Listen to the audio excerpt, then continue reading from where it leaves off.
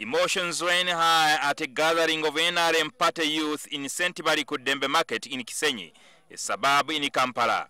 Speaking in high-pitched voices, the youth vented their anger against Uganda Regional Assembly lawmakers who masterminded the downfall of OSED Speaker Margaret Zziwa. Citing intrigue at the heart of censure, the youth want government to take action. She's a woman who came from our own background. We can't lose her because of some few individuals in NRM.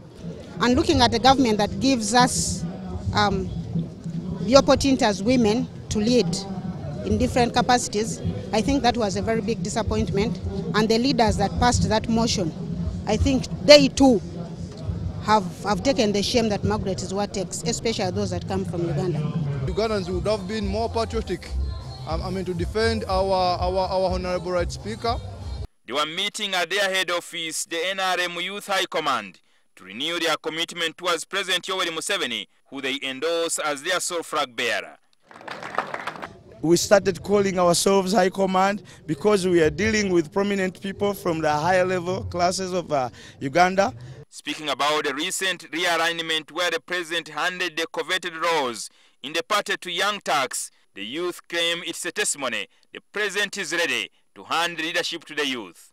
Soon I'm leaving, but youth, this is your time. This is your generation. He's trying to prepare us as he prepared himself at this age.